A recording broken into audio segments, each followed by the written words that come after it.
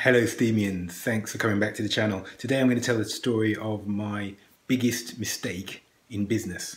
Keep watching and I'll give you more information.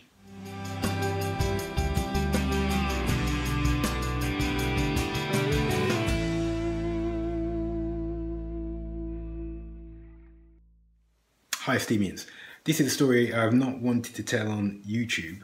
It's something that obviously I'm reluctant to tell because everybody has or wants to give a professional impression that they've always made the right decisions, business, they've never made any mistakes. And we all make mistakes, but this is not a mistake in terms of, I misjudged the popularity of Instagram. It's not that sort of mistake. It's a mistake that's cost me money.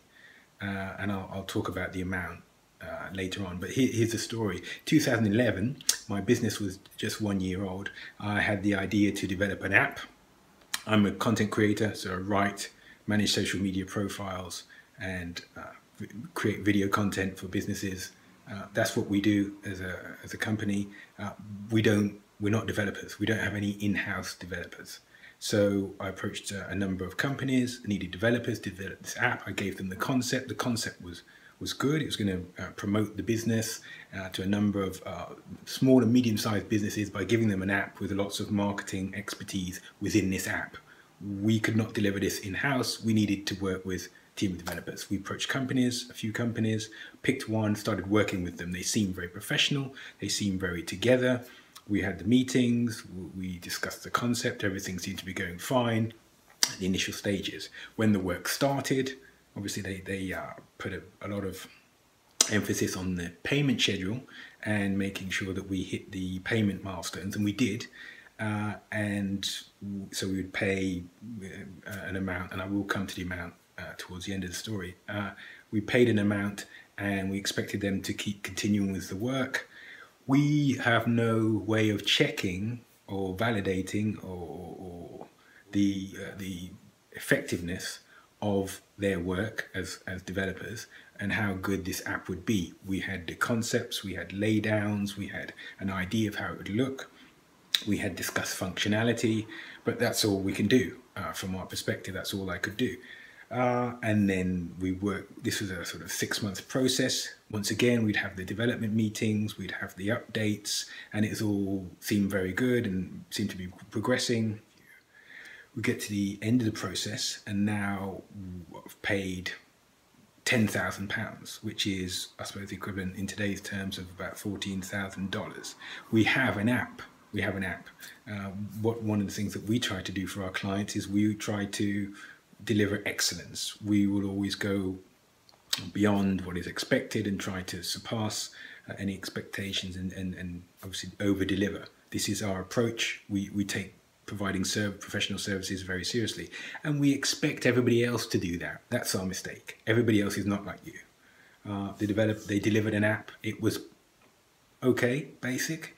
It wasn't so bad that we could take them to court and get our money back, but it wasn't excellent. It was okay. It was average. So we launched it into the App Store. Then we wanted to make some revisions and updates, and we did that. And when that was passed through the App Store's validation process, they said, there were some things we don't like about the app. They accepted the first version of the app, but we weren't able to do updates. They said that some improvements needed to be made. When I put this to the company, the developers, they said, oh, if we're going to make improvements, it's going to cost you X, Y, and Z, obviously a lot more money. But these improvements were being required by Apple to meet standards. So this is version 2 that we needed to do, and the developers were, oh, well, if we need to make improvements, it's going to cost you. And that didn't sit well with me because we were making improvements because Apple was asking us to make these improvements to bring the app up to standard. The first version of the app was released, and you know, there's a proper launch for it, and we did get users and we got feedback, and it was genuinely positive. But I feel we missed an opportunity, and when I say we missed an opportunity, the opportunity wasn't taken by the developers because they were more interested in collecting the money than they were in delivering a great job. That was my feeling, that was my gut instinct. But as I said, they hadn't done such a bad job that I could take them to court and recover all the funds. I did give them feedback that, you know, this wasn't the best ever, and this is obviously £10,000. £10,000 is still a significant amount to me, and I'm sure it is to most of you out there. But they didn't really take responsibility for delivering an average so-so weak product. And this is something that I've learned, that my lesson is that not everybody has the same professional approach that you have. So you feel that you will over deliver, and you're a perfectionist in many senses in how you deliver your work and what you do for clients and how you're available and what you try and do if there's an issue or a concern. But not everybody is like that. I've kept track with the directors of the company, and so an update is that that company was wound up. There was a lot of, I saw online, there was a lot of discussion about poor customer service, about people being ripped off. And as I said, in my personal case, I can't say that I was ripped off because I did receive an app. We did have an app. We do have an app in the App Store. Was it to the standard that we required? No. If we'd had in-house developers, would we have done created a better app? Yes. But these are lessons that you learn in business. That money has gone and won't be recovered. The company was wound up. The director, he's still in business in another company, and the director and the project manager and I think the head of production, those are the people that I had most contact with.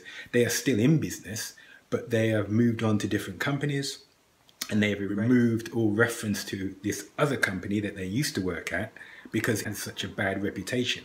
So there are lots of people who went through a similar experience to me, obviously some of them far more aggrieved and with greater justification, and they complained against that company. So if you were to type in the company's name, and I'm not going to do that now, I'm not going to tell you what the name of the company is because it's, as I say, it's no longer in existence, you would see lots of poor reviews, poor customer service, reports, people just disgruntled online. And that's one of the beauties of the online environment. If you do a bad job, people will let you know, and other people, and that's one of the reasons why I'm making this video, other people can then be warned about certain individuals and avoid them.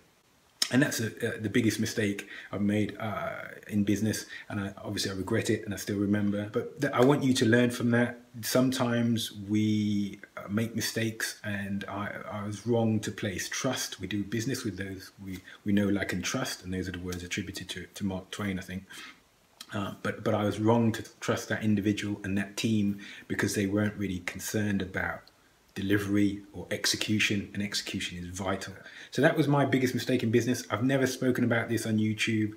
I'm only going to upload this exclusively to DTube, and I'd like to hear from you. Have you made mistakes in business? What did you learn from it? How much did it cost you?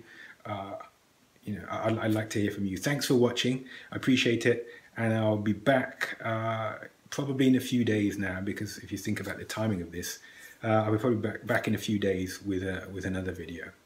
Take care, have a great Christmas and a Happy New Year, and I'll speak to you soon. Thanks for watching. Bye-bye.